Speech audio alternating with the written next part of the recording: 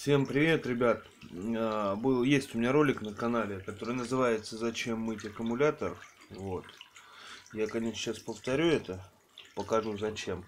Вот. Человек мне написал: подскажи и покажи, сними ролик о том, как мыть аккумулятор. Вот мой аккумулятор. Я специально снял с него защитный чехол, поездить, чтобы он стал грязным. То есть таким, как он может быть и у многих, без защиты. Вот, пришел момент, я померил его, и он начал на разрядку идти. То есть неделю машина простояла без движения, я ее не смог завести. Особенно это актуально зимой. Я вам сейчас покажу, что случилось. Смотрите.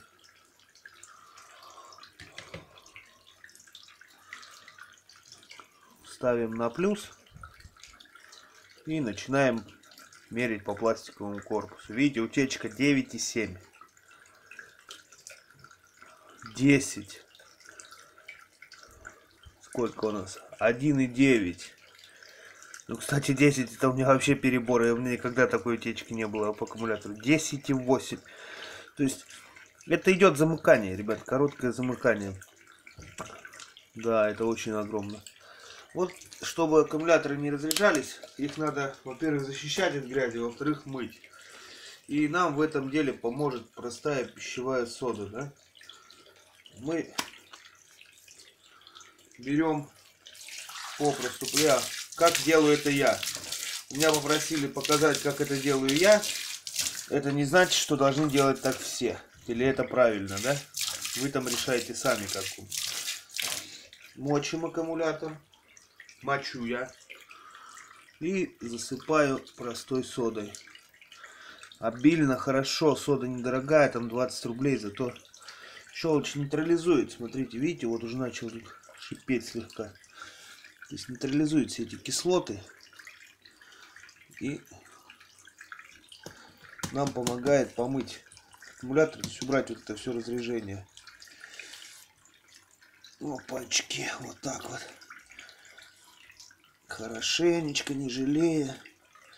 Засыпали аккумулятор. Это не обязательно, не только сверху надо, и по бокам все отмывать. Все, то есть утечка может быть полностью по корпусу. Далее у меня две щетки, большая и маленькая, старая зубная. Ну, можем маленькой, можно большой.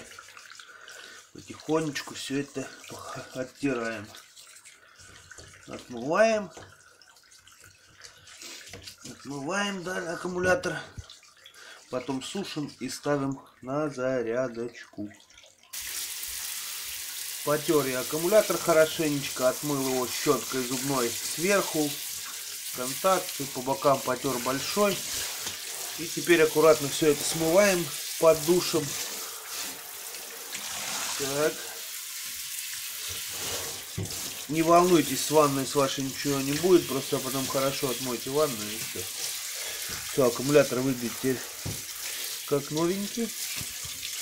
Теперь его обязательно высушить. Это обязательно высушить. Если вы тем более собрались его сразу ставить на зарядку, его надо хорошенечко вытереть, высушить. И уже потом только ставить на зарядку.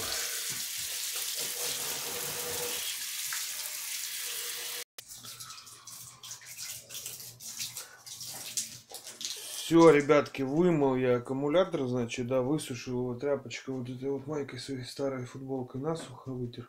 Тут поставались где-то капли воды, незначительно, да. Замыкания не будет, как говорится, между контактами, между клеммами. Теперь смотрите. Плюс на плюс, минусом по корпусу. Вот где было у нас 10 вольт утечки, здесь 0, здесь 0.